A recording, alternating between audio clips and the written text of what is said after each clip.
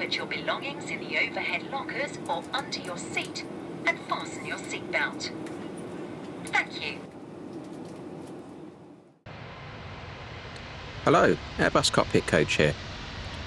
If you want consistently good landings in the A320, the single most important skill isn't a magic flare technique, it's your visual scan.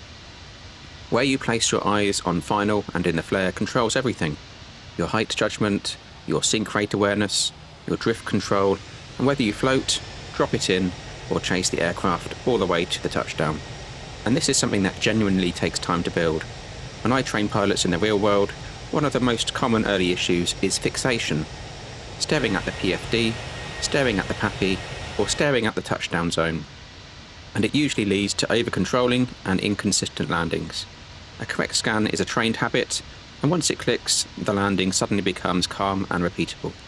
So in this video, I'm going to show you the A320 landing scan exactly as it happens, using the Tobii eye tracker preview mode, so you can literally see my gaze point on the screen in real time.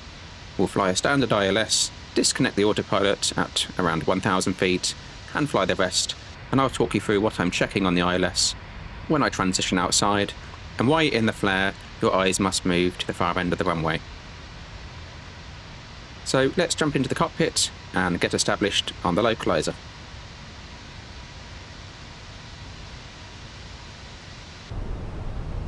So here we are, left base for runway 25 at London Luton at 2,800 feet, and I'll shortly be turning us in using the mini FCU to pick up our ILS.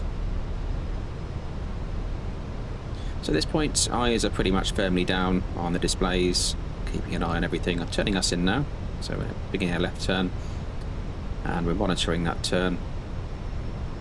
Looking at the FMAs, we've got lock star there, that's important, we're recording that out. Making sure that visual picture is correct on the navigation display as well. Cross-checking a bit of thrust reaction in the turn, making sure we're maintaining speed.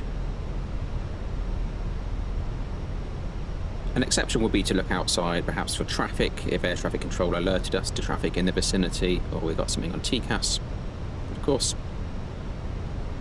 So the glide slope's starting to come down. I shall be intercepting that. Really just monitoring the progress of the aircraft and stability. So we're established now, and we're block active.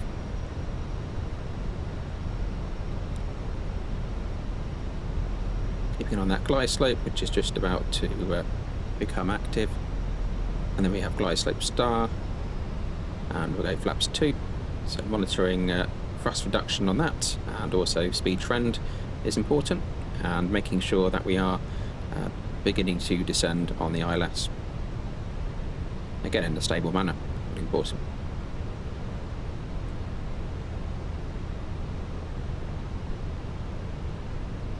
We can't quite see the runway yet due to cloud, so we're, again, eyes are down, keeping an eye on stability, making sure everything's stable. Gears coming down, so we're monitoring the impact of that.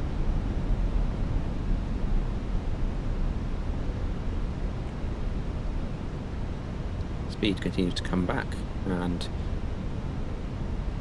with the gear down we go flaps 3. Again, ensuring that extra drag is doing what we expect with the aircraft, reducing our speed further, but also ensuring that we're stable on our descent. Quick glance outside now, just to make sure the visual picture is looking correct. Not too much to see from the runway at this time of day, perhaps a little bit more useful at night when we've got more lighting aid available to us. That's full.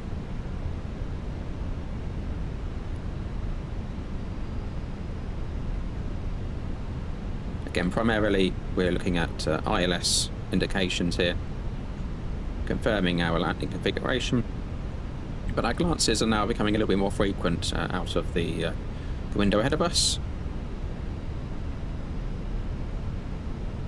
making sure that aligns with the picture that we're seeing on our displays.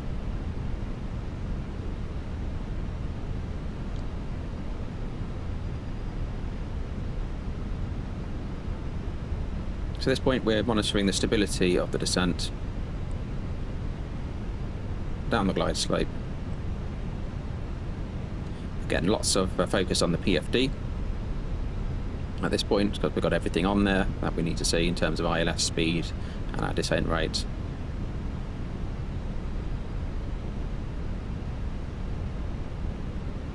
Start to see increased glances up at the runway.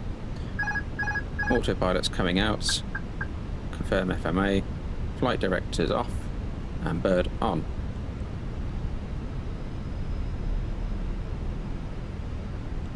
So PAPIs obviously become a reference. Again, we don't fixate on the PAPIs.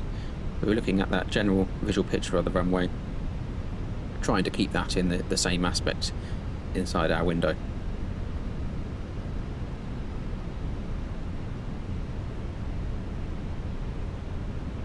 Keeping that visual picture, monitoring that descent rate.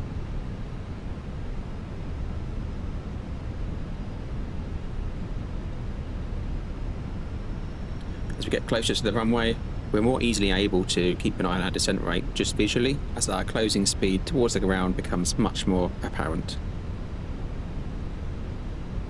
So as we get closer in now, you'll see our eyes are starting to look more outside, with glances at the PFD, just confirming that visual picture in terms of descent rate and also speed. So we'll get a last glance at our speed just before touchdown. There we go.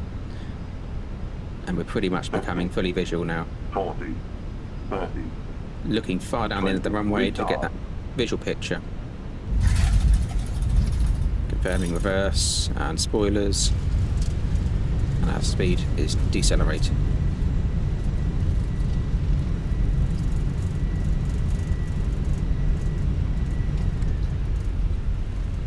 Reverse is stowed. It's confirmed.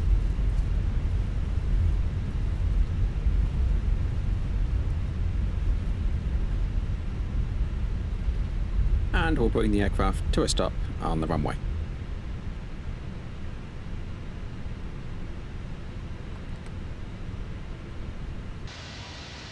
So that's the A320 landing scan in real time, shown using the Tobii eye tracker overlay. And if you take one thing away, it's this: consistent landings come from putting your eyes in the right place at the right time. On the ILS, keep it disciplined with that simple triangle: localiser, glide slope and speed, with small corrections and no chasing. With the runway, reliably visual, blend in the outside picture, centerline and aiming point. And then in the flare, make that deliberate shift of your gaze to the far end of the runway so you can judge height and sink rates without over-controlling. Remember, this is a trained habit. In the real world, it takes pilots time to stop fixating and to build a calm, repeatable scan. So if you're finding it difficult in the sim, that's completely normal. Practice it on every approach and you'll feel it start to click.